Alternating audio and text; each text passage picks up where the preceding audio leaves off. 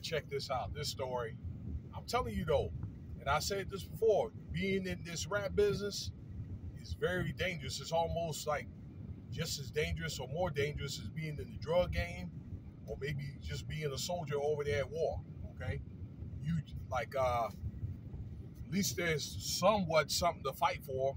I'm thinking if you deployed overseas at war, but you know, probably a lot of the stuff that these guys are getting killed for is for probably over nothing. Okay, I'll be willing to bet, particularly in this case. So this guy's named Geronte Davis. He's 32 years old. Found dead in L.A. Okay, I think they call him Tay from L.A., the rapper. Found dead in a fishing barrel out there in Malibu Beach. Now today's Thursday, right? The 3rd. The body was found on the 30th, okay, from a maintenance worker that saw a doggone barrel floating out there in the Pacific out there in Malibu. He went out there with a kayak and got the barrel and brought it back in to the shore. All right. So investigators were able to get to it on Monday and found a naked body with this man being identified.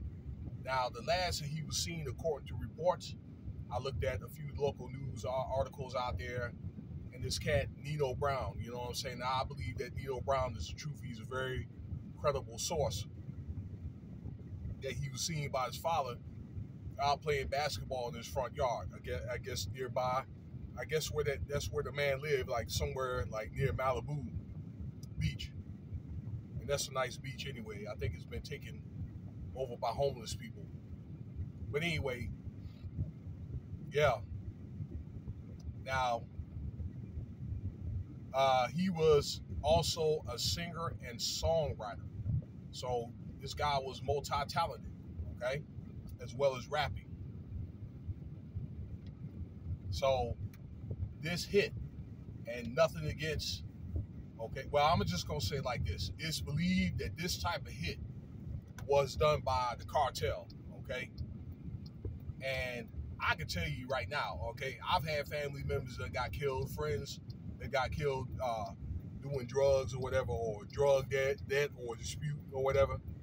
And I got to tell you, you know, I don't want to sound racist or nothing like that, but don't nobody look like me, though, all right, that kill nobody and stick nobody in a barrel.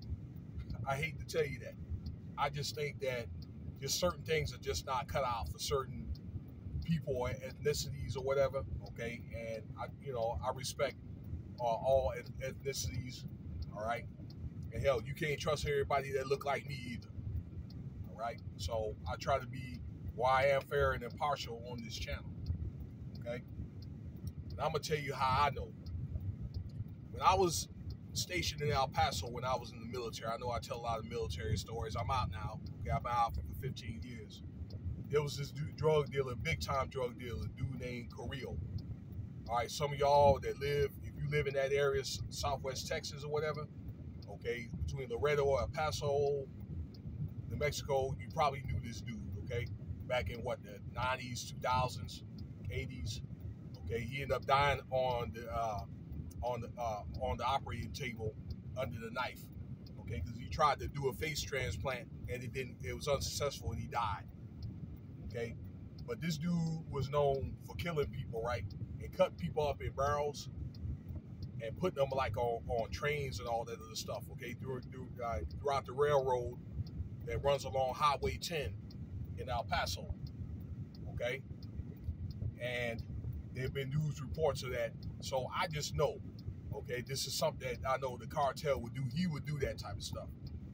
And I've known people that knew him. There was a couple of ladies out there that I got to know that knew who Carrillo was, and they knew him very well.